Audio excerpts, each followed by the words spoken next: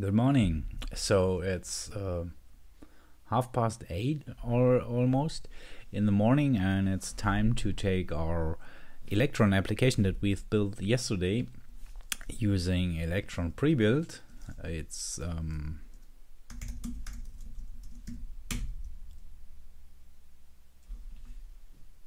actually that small little application that's wrapping the Angular documentation website, and it's time to automate creating distributable packages of this app to distribute it to Windows, to Linux, and to OS X. But before we could actually start creating the build process, we have to, or I would like to have a custom app icon. So we have our folder right here. Let's remove the DS store folder. We have our folder right here, so nothing has happened since the last video. It's still the same. We have the surrounding package JSON from our project. We have the manifest for our Electron app and the instruction file with all the instructions for the Electron app. If you haven't seen the video before, double check it on my YouTube channel and to understand actually what we're doing right here. But for now, we would like to have a folder where we could put in all the different icons that we need for Windows, OS X, and Linux. So let's create a folder, call it assets, and let's save image, and let's put that into that assets folder, and let's say that's not Angular SVG, that's the logo SVG. And we need, as I said, we need the logo in different file types, and I use a small tool called IconWhere Icons for that. So right here you could specify the targeting file formats you were interested in, and just grab your source image from here, drag it over there, and specify the destination folder, and hit save. And boom, here we go. So for PNG we got a lot of different sizes, so let's take the biggest one and say you're the logo. Let's copy it from there, paste it in the top level folder, and let's say, oops, that was wrong. So, and let's say you are 256x256. okay, so we have our icon in place. Sorry for that. So right now it's time to install the tool that is responsible for downloading the Electron binaries and concatenating both Electron binaries and our application to have a distributable package. So I use Electron Packager for that. I've already opened up the API documentation from the repository itself, so it provides a bunch of options that you could use when specifying how you would like to build your app, or for which platform do you would like to have it to get it generated. So there are plenty of different options. I prefer Electron Packager when it comes to creating a simple build, just hooking up some scripts in the package JSON file. If you're interested in extending a more complex build, like having a gulp build that is responsible for minifying all the bits and bytes, and in the very end of that build you would like to get your Electron apps generated, I prefer Electron, no, it's gulp-awesome Electron. So that's a fork I maintain from, oops, that's the build. That's a fork I maintain from, I think the original package is gulp Electron. I think so. It's somewhere listed in the package JSON. Yeah, gulp atom Electron is the origin. And I added some features I really missed when using gulp atom Electron, and called it gulp awesome Electron. So if you're interested in extending your gulp process, that's the place you have to go. And if you would like to see it in a video, just leave a comment below. But for now, we would like to focus on Electron Packager, because our build will be really simple. So let's say npm install --no -progress Electron Packager --save dev. Here we go. And while installation is taking place, we can go through some of the important options that you could specify for your build. So first of all, there is of course the platform option. So you could specify either Linux Win32 Darwin, which is generally speaking OS X.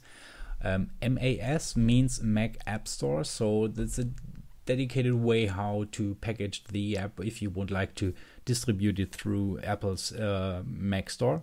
Or you could specify all. So we will use throughout that video Linux, Win32, Darwin, and the all platforms switch. Another important option is the icon option. So as you can see, OS X wants to have that ICNS file, Windows wants to have that ICO file.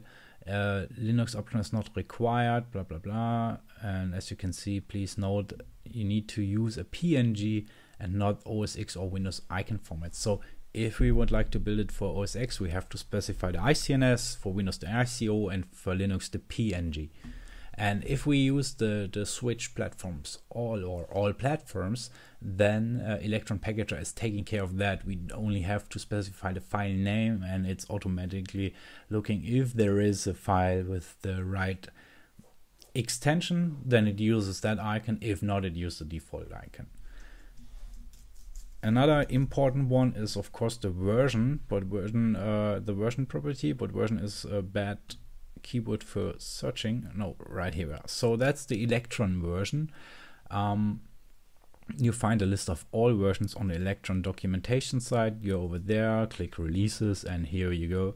You can pick one of all those. We will use latest and greatest for now. And yeah, let's get started. So installation should be finished, right? And move over to our package.json. As you see, dependency is listed right here. And first of all, we would like to start with the build OS X. And if for OS X we would like to execute Electron Packager, and we have to specify the source there. The sources live in src. We have to specify the version to 1.4.3 as said right before. We say we would like to get the platform Darwin, and we would like to have the icon being used from assets-logo.icns. We specify an out dir, so where should the packaged app actually being placed at? That's relative to our current folder. It's in the dist folder, and we would like to override the generated app if it already exists. So if I execute this job more than once, it will override the generated app. So that's it. Let's give it a try. npm run build OS X, and if I didn't do any mistake or any typo, then it should generate our app. Okay, wrote new app to dist, blah blah blah. Let's open dist. Let's move it over there, and as you can see, our custom app icon. Let's start the app. Come on, there it is on the second screen, and here we go with our custom app icon integrated everywhere. Great. So that was a little bit fast. Why was that so fast? Let's open up a new. No, I don't want to upgrade my shell right now. Why was that so fast? Well, let's do it with that font size, is better for you to read. It was that fast because in our home directory there is something called the Electron, and which is a cache listing all those Electron binaries for all the different platforms. So if we, for example, remove Electron 1.4.3 no, not 2, so let's say 3 for Linux, and go back to our project folder, clean it up, and take care about the Linux build by specifying all those difficult properties, not for Linux. Provide a unique name for our script, hit save, go back to the command line, and let's execute npm run build-linux. It will pull down the Electron binaries. As you can see, it should be 43 megabytes. Yeah.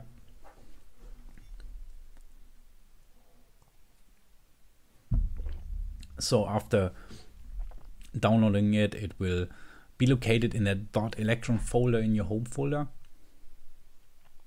And from time to time, it's a good decision to clean up that folder, because Electron binaries, you know, they release very often, so that folder will grow and grow over time. And right here we have also generated the Linux executable. OS X can't display the app icons for the different for other platforms. But we will verify, at least for Windows, we will verify it in a minute. So let's build the app for Windows with the ICO switch, and let's say we want to build Win32. This is Win32. Let's go to the console. Let's say npm run build Win32.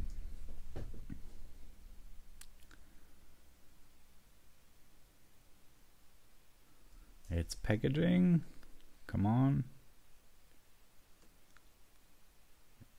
Win32 takes a little bit longer because we embed the icon, and to get that working on OS X, you have to install Wine, and the build process will open the generated executable during the build time again and inject the custom app icon.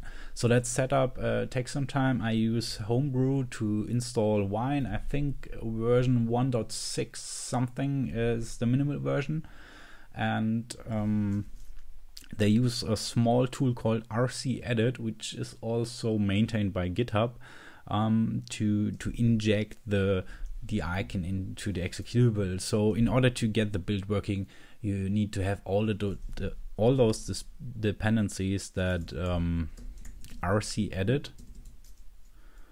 ls grep rc, I think RCEdit, yeah, it's RCEdit. You need to get it working, so double check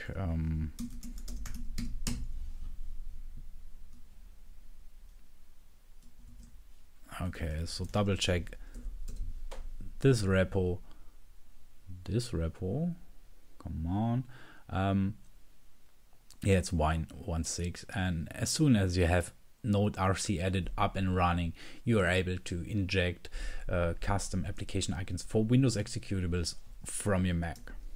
Okay, but yeah, back to business. Private ng desktop was our working directory. Let's open again the dist folder, and let's take our Windows executable, copy Windows executable. Let's go to C output, and let's paste it over there. Copying, copy. Okay, here we go. And as you can see, there is our custom our custom executable icon. Let's start the app. Windows is still thinking, so I've just started the virtual machine. It may take a while, but it's almost there. Here we go. Okay. Okay, so that's the application for all three major platforms, but we would like to make it a little bit easier. So we don't want to, you know, execute all those three build scripts side by side or one after another. Let's copy that one, and let's say we would like to build all.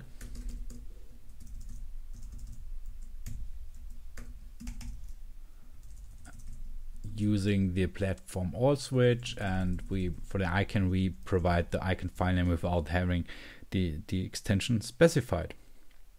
And to really verify if it's working, let's rf dist, let's remove the dist folder, and let's regenerate everything. npm run build, I think it's build or build all, build dash all. Here we go. OS X first, Linux after that, Mac Store. I think that could fail because we haven't specified all the metadata for Mac Store. But well, yeah, warning. But at least it generates Windows after that one. Okay, so Windows, come on. That's the last one. Boom, open dist. Okay, so, and here are the binaries. Yeah, so that's it. What have you seen in the past 10 something minutes? Well, we've taken our application and used Electron Packager to bundle the app. And as I've said, if you're interested in bundling the app during your build process, leave a comment below, and perhaps we will record another video to explain how to do that as part of your gulp or grunt or whatever your build process is.